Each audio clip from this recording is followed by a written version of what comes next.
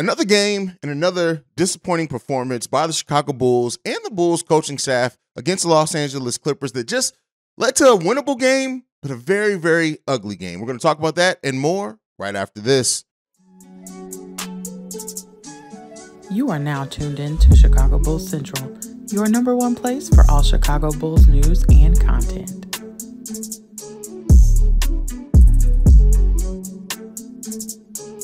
The Chicago Bulls lost another game against the Los Angeles Clippers that saw them lose a big lead, as always with the Chicago Bulls, and this Bulls team just does not execute down the stretches of close games well enough to win games. The Bulls were in position to win this game.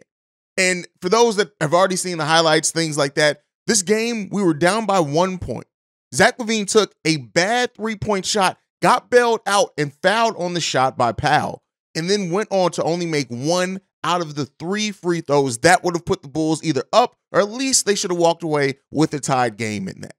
Then furthermore, the Bulls still in a position to try to go for another shot down the stretch with only being down by 3, and Alex Caruso cannot inbound the ball. And it inbounds it bad. It ends up getting turned over. Zach, the game's over with by that. But there were so many things leading up to that. This was a game that saw Ayo and Patrick Williams both score 11 points, supporting that big three. I said in yesterday's preview episode, we have to have at least 2 of our role players show up, be it either off the bench or Ayo and Patrick Williams. They both showed up in major ways. Patrick Williams also getting 6 rebounds, 1 assist, 1 block.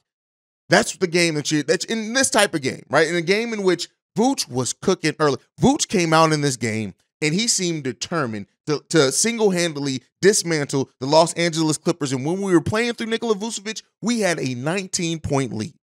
For some reason, we go away from that, as well as the lack of size in that first half of the game. We still end up going up at the half. I think were we still up? No, I think we were down by 4 at the half. I can't remember. No, we were up by 4 at the half. Apologies.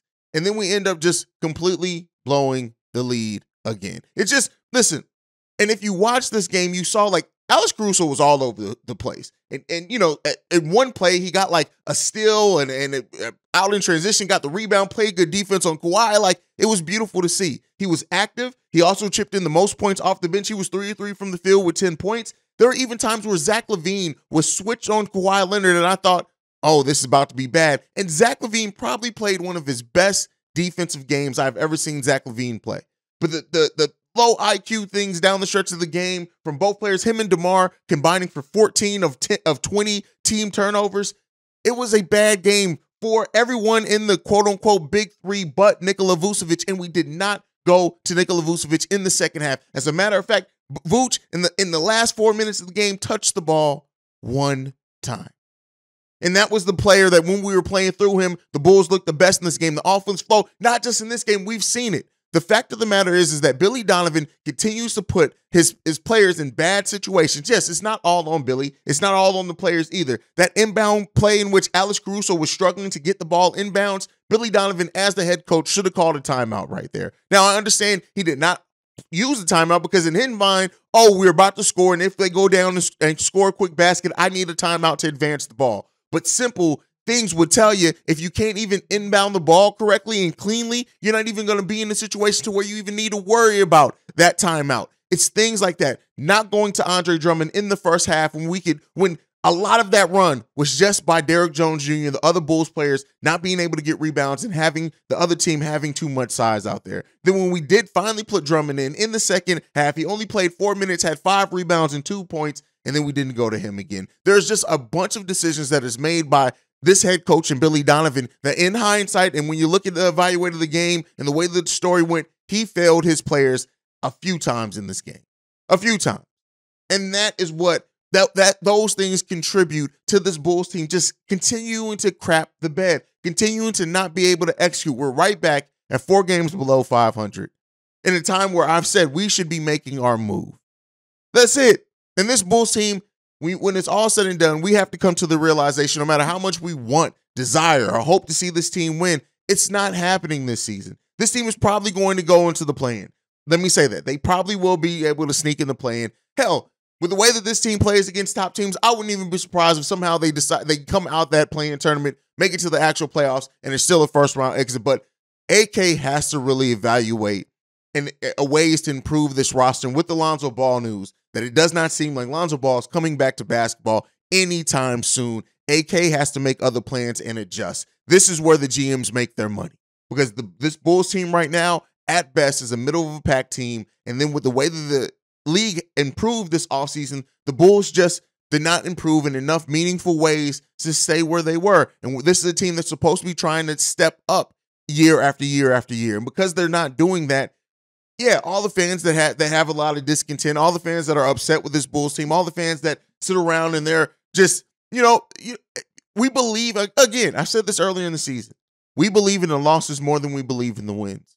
And that is with the way that this team plays. The fact that this team has been so up and down this season, it's hard to have faith in even the wins unless it's a long stretch of wins together. The Bulls in the month of January, 8-5 on the month, heading into the month of February. And can they do any different? This is it. This is the Bulls' last stand. If they are going to be a playing team, this is going to be the time where they need to make their move to do it. Like I said, they'll probably stumble into the playoffs as a playing team, but I'm not too hopeful of their chances to do so. And when you have your Zach LaVine, DeMar DeRozan combining for 14 turnovers in a game and shooting the ball terribly when you combine the two, this was one of the worst games I've ever seen DeMar DeRozan play. 8 turnovers alone, taking bad shots. He was 8 of 19 from the field. The bad fouls, he just made a lot of decisions that it's just like, this is not the decisions of a veteran player. And that's not to say and crap on his whole season or anything like that. That's just to evaluate just this game. The Bulls team needs a shot in the arm. This Bulls team needs an injection of something. And I know a lot of Bulls fans are going to go and say, well, Dalen Terry, let's play Dalen Terry. If you're hinging your season improvements on a rookie, at this point in the season, a rookie that you have not played yet, it just shows how bad off that we are. Like, it's crazy. And I know we're missing Javonte, and I know we need, and he provides a lot of energy and defense and things like that as well. The deflections and turnovers that him and Alex Caruso can afford us is huge, but Javonte Green isn't coming back, at least for another couple of weeks. And by the time he does, you're talking about being on the back end of the season and really looking at just solidifying whatever spot that you're in, much less fighting for one.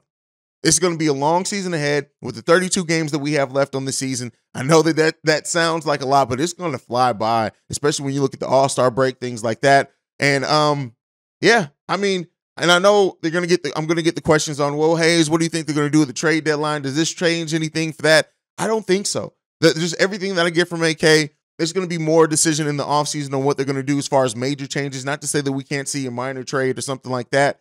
But other than that, I don't foresee an active trade deadline for the Chicago Bulls. And, not to say that they should either, but it's just this team and where they sit right now is frustrating. It's disheartening. And for us that have to cover the team every single day and sit there and talk about this team, and not even say they have to cover this team, for the ones that love this team, the fans that sit there and support, and they know that no matter how bad this team is, they're not going to be able to look away. They're going to still have to tune in and watch this game. It's a tough season, man. It's a real tough season. That whole inbounds play in the stretch, like just a bad play. And when you look at Billy Donovan and his coaching, and he got an extension, and when you can't help your players, when you can't draw up a good inbound play, and I know that Billy Donovan said post game that we didn't execute the play, but yeah, your game plan was trash, bro. Your game plan was trash. So, that's where I sit right now on the team. Yeah, it's disappointing. Yeah, it sucks. I know this is one of my shorter episodes in a while, but I don't have really much left to say about this team. If any other news drops, I drop. You know how it goes here at Chicago Bulls Central. But otherwise, make sure you're following the show at Bulls Central Pod. You can send us any feedback, questions, comments, concerns, bullscentralpod@gmail.com. Lastly, if you want to leave a text and our voicemail, number to do so, 773-270-2799. We are the number one spot for everything Chicago Bulls related because of you guys. And like I like to end every episode on, go Bulls. Love you guys. See red if you can, man. Peace. This has been a presentation of the Break Media.